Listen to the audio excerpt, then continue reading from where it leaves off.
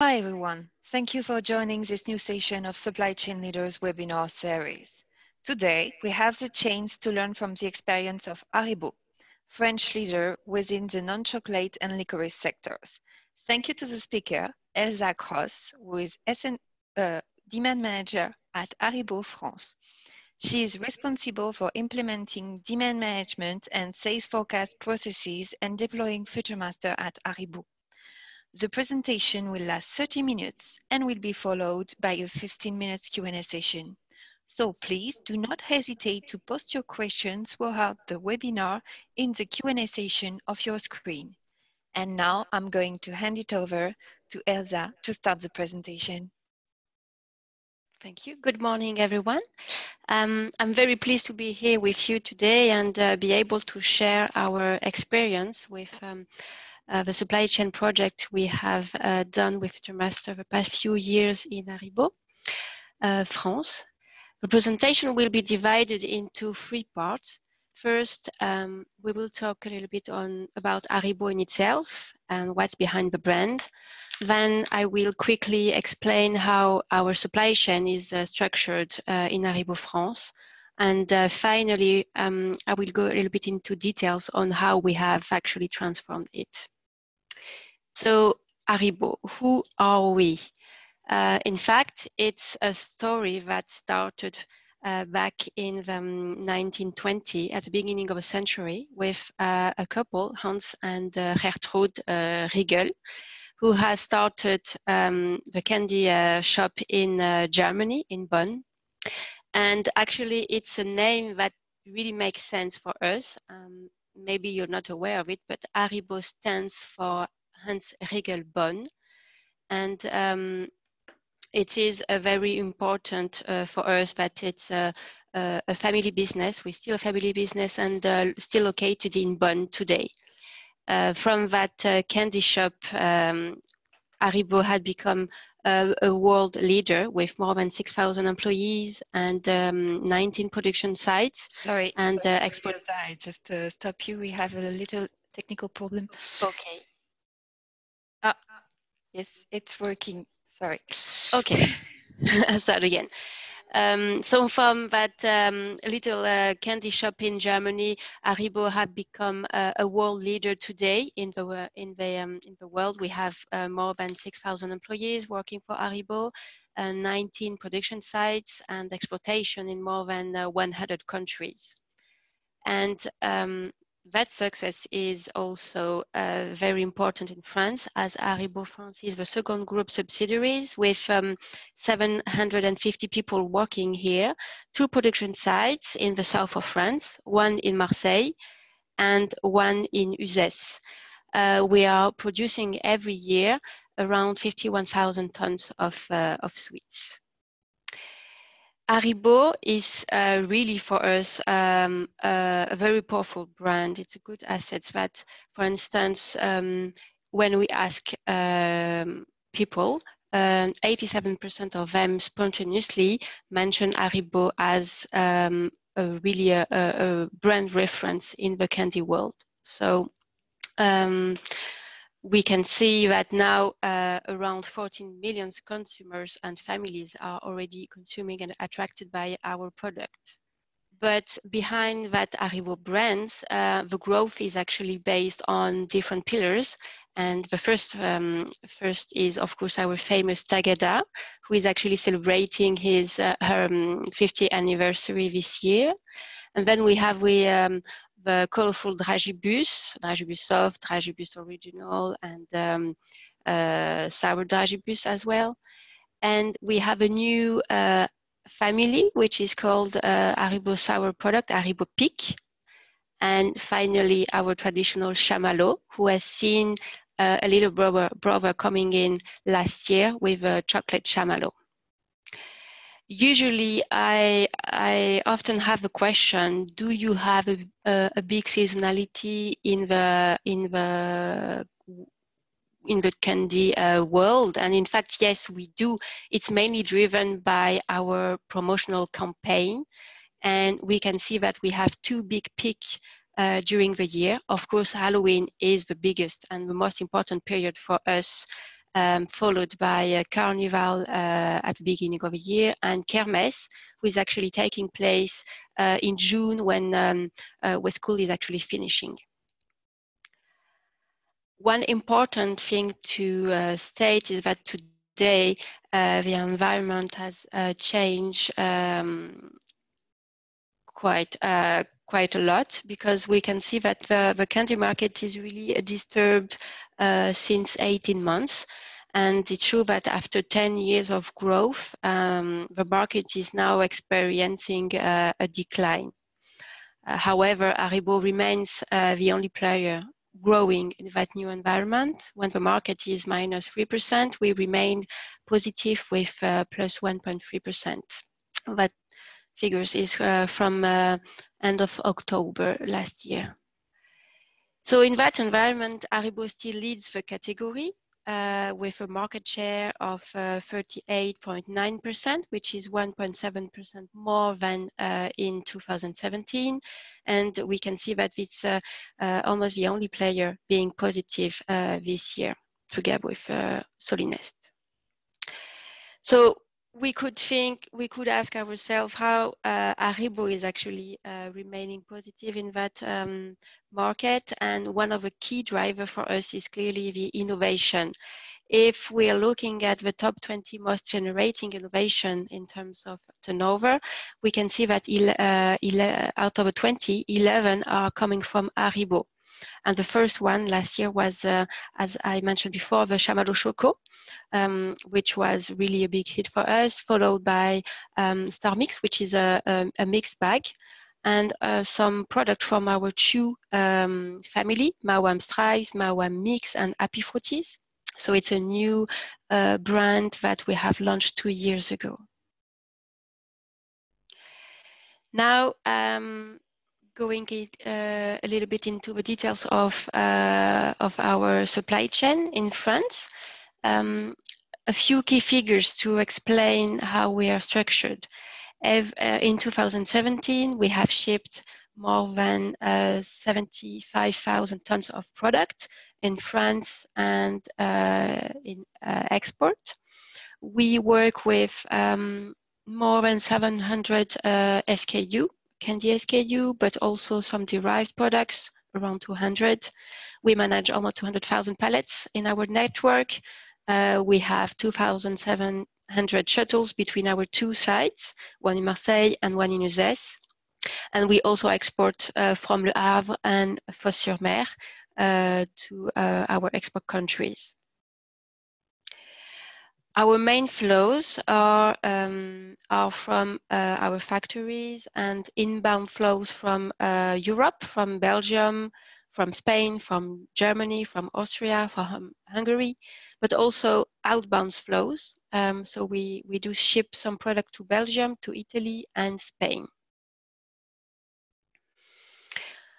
In the supply chain, our main drivers are clearly our consumer satisfaction and, of course, compliance with ethics and good practice. And as we are a rather new team in the Haribo world, we really tend to stay proactive and always trying to find some room for improvement.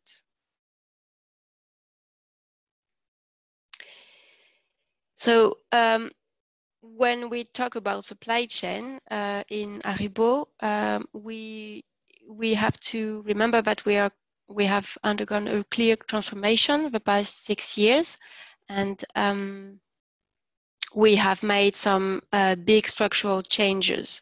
We used to work in an environment where we had no connections between our different tools and information system. We had lots of manual entries, and of course, when we have manual entries, you have lots of manual data updates, of course. We did spend a lot of time on data crunching rather than analyzing, and we have an irregular S&OP cycle because of the time we used to spend on data. We do not have enough time to have a monthly S&OP cycle. So today we are in a much better situation where we have a good tool integration and daily data updates like sales history, stocks, production. And we are now able to make some scenario and projection for our quicker decision making. And we have a much more collaborative forecast validation process. So this one-figure culture really reinforces our S&OP process, which is much more robust now. When we talk about transformation, for us, if we have to summarize it, we have different pillars. The first one is clearly strategy. We have to know, we wanted to know exactly where we want to be in the few years in terms of supply chain. We had to put in place some new processes and of course a new organization, new team. And that's where FutureMaster came with a technology, because we have the team, we have the organization and the processes, but we needed to have a robust tool to support that new processes, and that's the technology of FutureMaster, which was chosen because it did really fit our needs. And in Transverse, we have, of course, the people is one of the main pillars in any transformation. So looking at demand planning, we had no choice than starting to really work deeply into our demand, especially in a very growing or disturbed market. We have a customer portfolio which actually was getting more complex. We have different distribution channels, many different customers with different supply chain approaches. For some of them, we have a make-to-stock approach. For others, we have a make-to-stock. So we basically produce based on customer orders. And of course, our customers also are changing their logistic organization. That have a big impact on our stock level target and our demand. Also, our product portfolio became more complex. Even though we tend to stay stable in terms of number of SKU, we had to be able to respond to a market new environment. We had to respond with renewing our portfolio every year. So it's proposing new product via innovation, also new promotions, and the amount of launches and promotion was getting more important. So and together with that innovation, you have necessity to properly phase in and phase out the product into your portfolio. That's where supply chain is really heavily impacted. The market, as I mentioned before, is getting more complex. After many years of growth, we are now in a more disturbed market where we have to be much more agile and be able to respond very quickly to the consumer new behaviors, but also our competitors' new behaviors.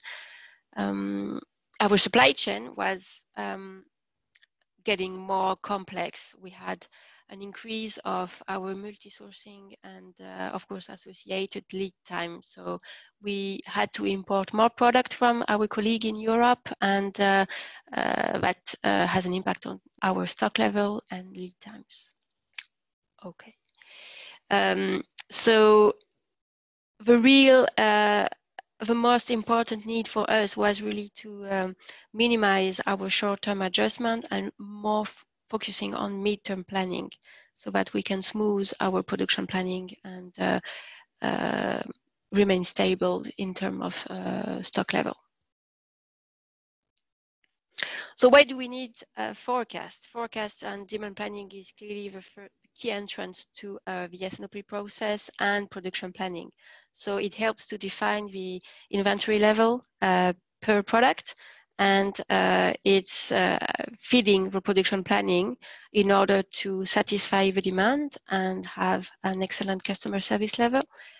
And of course, respect and comply with the production optimization and stock targets. When we have, as you can see in the graph below, when we have lots of volatility in sales, we have a very linear weekly production, and that's where stock is having a very important role. So what are our objectives in terms of demand planning? It's, of course, to balance the demand and the supply on a mid and long-term basis so that we can improve our customer service and avoid any shortages. We want to optimize our inventory level and decrease, of course, penalties amount. And we also want to stabilize our production plan. We really want to avoid last-minute changes. We want to create a consolidated and viable operating plan for the organization.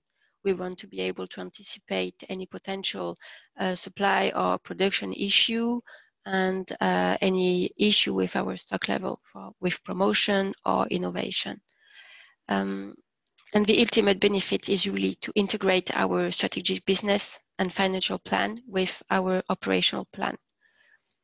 We want to be able to track the adherence with our budget and be able to have a global volume approach. So having a good demand planning will help us to track and control our performance. So here you can see the new forecast validation process. Thanks to FutureMaster, we are now not starting anymore every month from a blank paper, but we have a baseline forecast calculated with a statistical forecast model. And then we have every month our demand review with sales and marketing team, where we actually integrate all the market information, like any information that can have an impact on our demand and forecast. So on top of the baseline, we actually integrate like the impact of a TV campaign, of promo cannibalization, or any price increase, anything that can have an impact in terms of volume. At the end of a demand review, we have a proper sign-off from both teams, and we can then have a consensus forecast meeting with the steering committee to have a final validation. And after that, we can really release the demand plan, the unconstrained demand plan, to the production planning. Here, I try to go a little bit more into details in terms of output and input of demand planning, as we can see that it's really a cross-functional process. In terms of input from marketing, we have information on the new products that are coming in, any promotions and advertising, any information on competition, cannibalization. And from the sales, I have more customer-oriented information, like listing, delisting of product, new or losses of customers, also information on the competition, on new product introduction, of course, pricing, promotion, and also something really important for us is the customer ordering behavior. And from that, we could really validate our demand plan, which is always realistic. It's reviewed frequently. It does represent the total demand and is reasoned. From that demand plan, we have outputs, which are production plan, that's preferred output, procurement plan. The demand plan really helps to buy the good amount of labels, of foils, of raw materials. And it helps to have and stabilize the intercompany plan. So what we actually importing from our colleague in Europe, and of course our co-packing plan for our promotion. And finally, be able to have a logistic plan and have the good organization behind.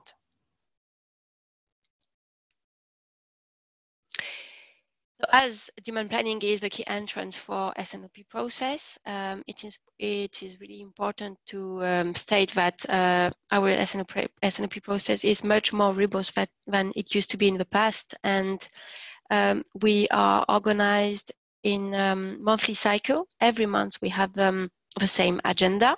The first week of the month is dedicated to innovation review together with sales and marketing. We are focusing on the level of distribution, the rotation of each product, so that we can have a very detailed and volume per innovation. And then after that validation, we usually have the second week of the month our proper demand review, where we spend time on promotion and baseline product. At the end of the second week, we have then a validation of our innovation, baseline, and promotional volumes, which is released to the supply planning. We have a supply planning review on the third week of the month, where we can identify any constraints between demand and offer. And we try to, of course, find corrective action.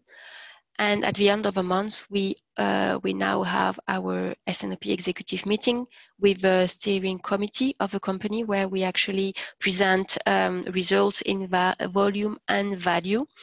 And we escalate also all the decision we have to take. So how can we see that Future Master did really help us? So first, we can look at the forecast accuracy, that's quantitative indicators. And we have started to work on Excel in 2015. And of course, measuring our forecast accuracy at that time on our baseline product, we were around 60% when we started to implement a demand plan. And then the next year, in 2016, we increased by 10%, and we were around 70% of forecast accuracy. After go live of Future Master in 2017, middle August, we have came to the end of 2018 to 80% of forecast accuracy. So it's an increase by 10% between the moment we have implemented Future Master and today.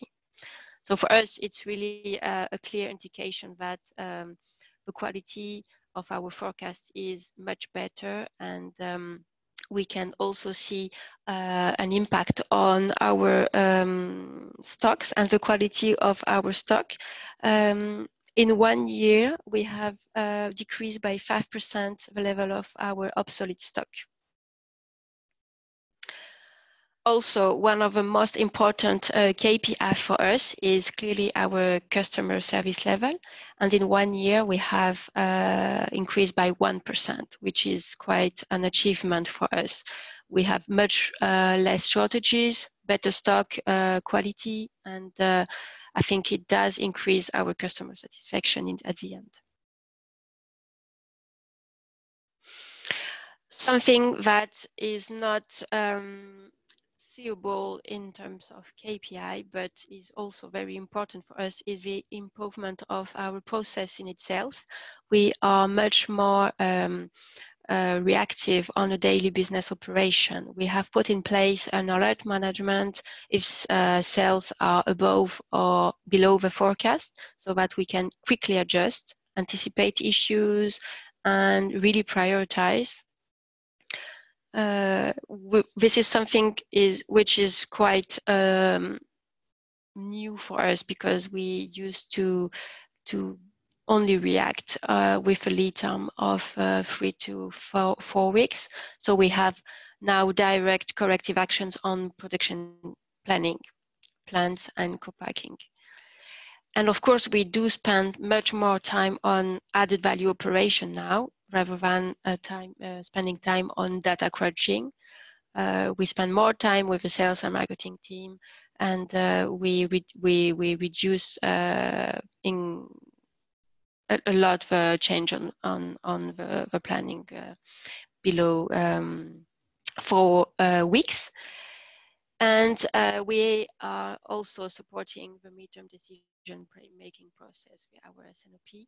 We now have a monthly review of our forecast. We have a better anticipation of the demand seasonality and any volatility. We can now see trends on the market and on the product. We can better analyze the seasonality of product family. And we have more frequent assessment of our need against production capacity for quicker operation. And we can, of course, work on different scenarios on forecast evolution, especially nowadays with a disturbed market. We have to be able to quickly evaluate changes on our demand. And of course, it has a huge impact on the different organization, logistics, production, transfers, etc. In terms of key success factor, I only put two, which is for me very important. The first one is the top management support. In any change management project, it is very important to have our steering committee support so that the communication is facilitated with the rest of the company. And another point which is very important is to allocate enough resources on these types of product. And of course, do not minimize the last stage of the project, which is actually testing. And it is time consuming, but this is very important to do well, because otherwise you go live with a system which is not fitting your needs, and it takes months to correct afterwards.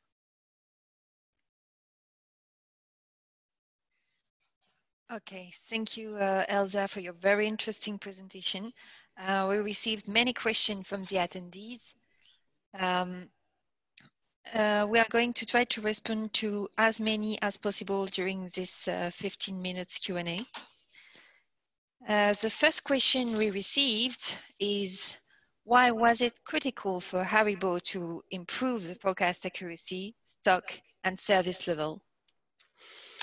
Yes, in fact, we had come to a point where our portfolio and supply chain were getting more and more complex, especially with the increase of multi-sourcing flows.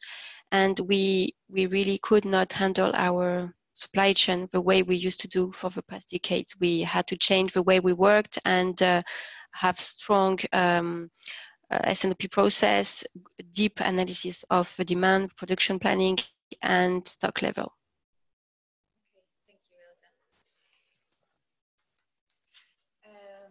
Does your sales team forecast at their customer level per product or only at production level per product? We did test a lot of different approach, and we have decided to run the stat forecast model. Sorry, I was muted. Okay. Does your sales team forecast at a per customer level, per product, or only at a national level per product? Usually I have inputs from the sales team at customer level, of course, but in FutureMaster, we did test different approaches, and we have decided to run the stat forecast model at SKU and distribution channel. It enables us to have the best forecast quality as baseline, and the system identify trends and seasonality. Then we manually integrate market information such as listing or delisting, the impact of a TV campaign. And we can, of course, make corrections on the forecasts at SKU and customer level if it's needed. Great, thank you. Is the data on seasonality based or sell-in, primary sales, or sell-out? Okay, at the moment, we only run the stat forecast model on sell-in data, so our internal sales from Haribo to our customer.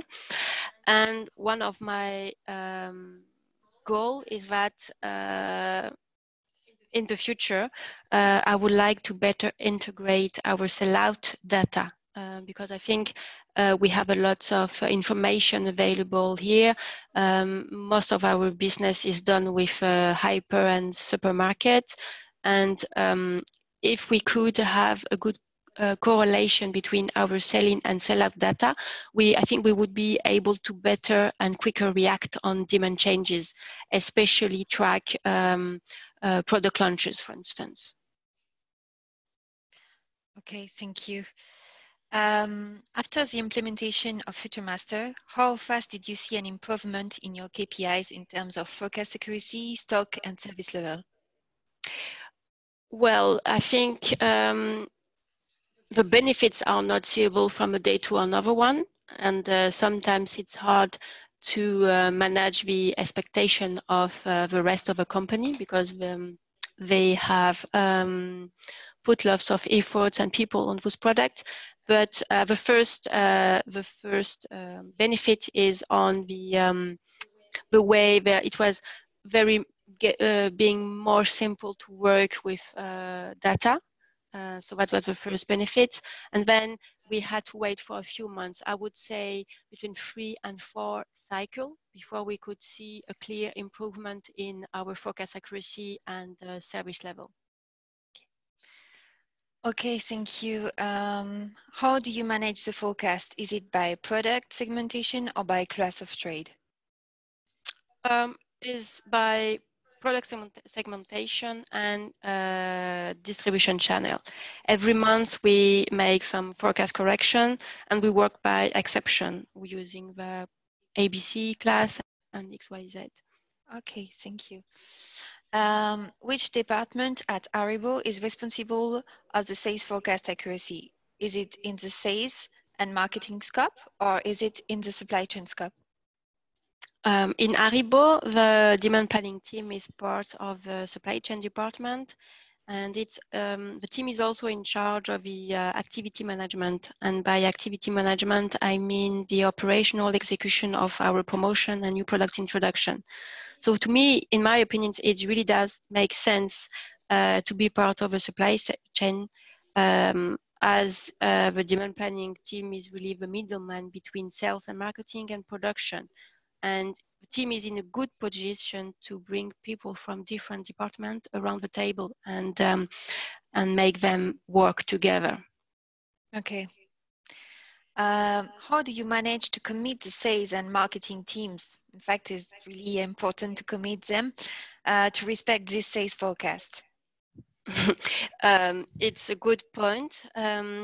I think as soon as we have started to have good results with FutureMaster in terms of product availability and customer service level, the sales and marketing team could really evaluate the benefit of working in a more collaborative way.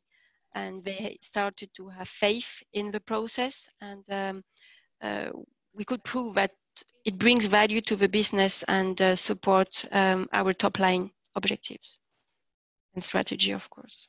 Okay. So why did you choose FutureMaster? At the beginning of a project, we all came with our own previous experience in different companies. Some of us used to work with SAP, others with FutureMaster, and we first took a long time to analyze our need and make sure that we cover them all before starting the tender. And after a really deep analysis of our specification against the different APS offers on the market, we decided to go with FutureMaster, as it did meet 100% of our needs, and we appreciate its flexibility. In addition, FutureMaster had a strong experience with food industry, which was really important for us. Okay. And how was the collaboration with the FutureMaster teams before and during the project? For us, a strong collaboration with the team was essential, and we had to be sure that 100% of our needs were fully understood, and that was the case. It was also important to have them during the process design phase, as they came with a long expertise of and good advice on how to change and improve things in Haribo. Okay. And if you had just one, but your main challenge during this project, what would it be? One, I think it was sum up at the end of presentation. I think we should not minimize the time that resources need to spend on the project, and also put enough effort on the change management. You could have all the best and integrated system in place. If a change has not been correctly communicated and explained, people need to be trained. There is always a risk of people resisting to it. So change management is clearly very important. Okay, thank you. You told us that your advanced planning solution enables fast decision-making process, and we wanted to know at which company level is it used?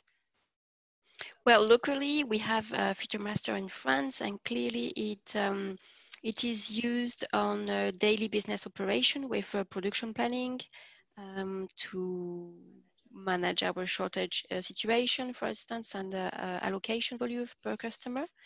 And we also have frequent assessment of our needs in terms of production capacity. Okay.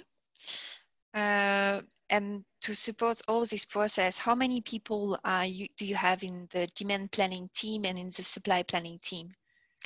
In the supply planning team, we have one production scheduler and one production planning. In the demand planning team, we have one person dedicated to promotion, one person dedicated to innovation, and another person dedicated to the baseline product, and myself. Great. Um, okay, so I have another question. Hello, could you elaborate further on what technique you use to measure forecast accuracy? Uh, the KPI is the traditional one. We basically compare sales against forecasts in absolute value, and then we divide it by the sales, and we do that at SKU level. Okay.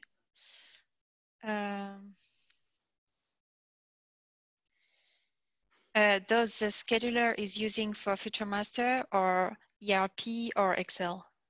It's a homemade production planning system. Okay. But it's of course linked with FutureMaster. Okay. How challenging was it for you to start the SNOP meeting? Well, first you have to explain what is the S&P process, and it actually takes time. Even if most of the people are coming from a different company and they were, of course, used to this kind of processes, you have to change a little bit the way people used to work.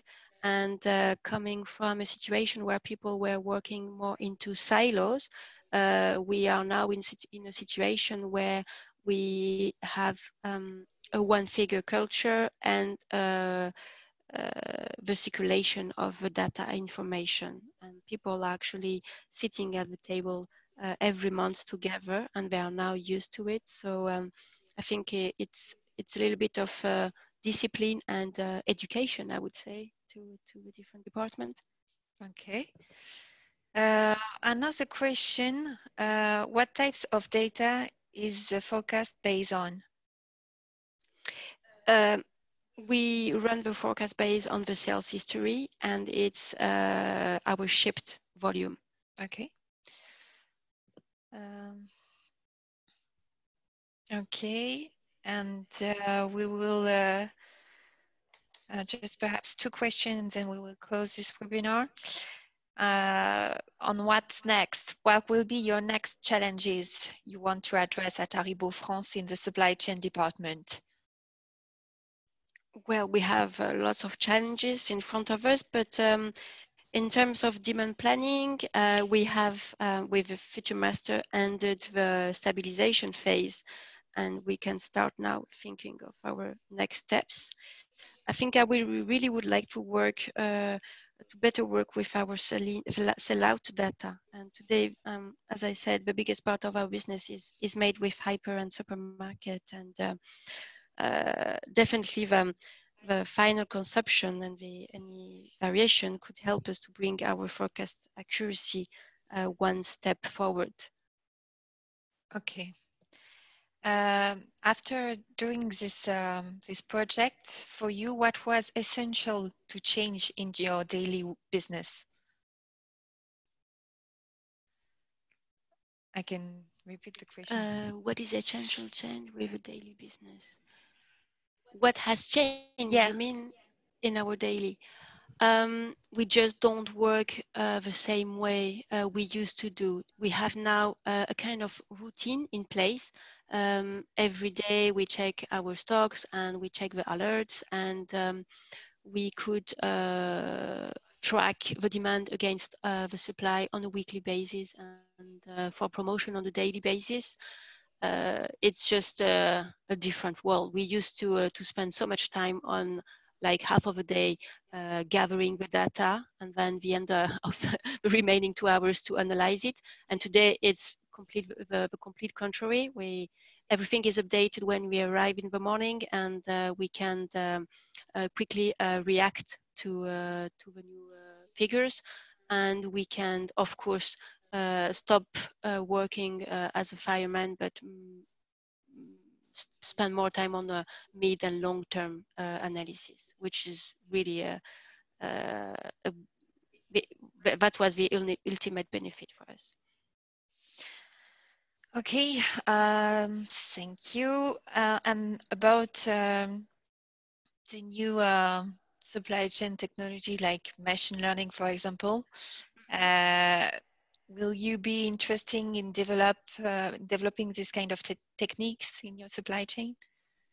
Yes, I think I'm open to any new improvement. We are now in a phase where we are used to the new system, the new APS, and uh, the next challenge could be around a new technology and new demand sensing. But yeah, it's a new reflection we need to have in the team, and of course we still want to improve our forecast accuracy and have operational excellence. Okay. Well, thank you all for joining this webinar today. Thank you, Elsa, for your very interesting presentation. It was great. Thank you. We are very much interested in having your feedback on this webinar.